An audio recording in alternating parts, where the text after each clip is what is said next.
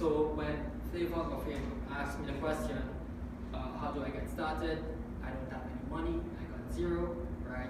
Those are a few ways as discussed, and then there's more creative ways, right?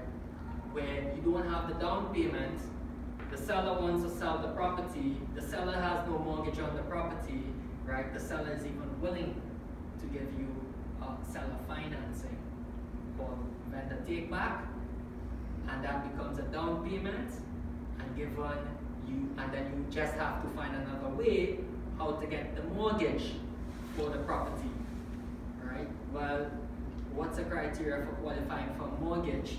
Is that someone who has income, if you're buying a residential property, and the seller is willing to do a seller financing. So you got the down payment, find somebody who can qualify for the mortgage and just give them a return on the deal, right?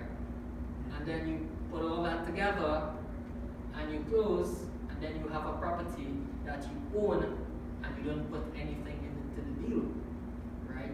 Is a deal like that possible? Yes, right? If you keep searching for properties like that, can you eventually find one? Sure. So that's where you get a lot more creative, right? You know, even if you're starting off with very little capital experience, because we all start somewhere.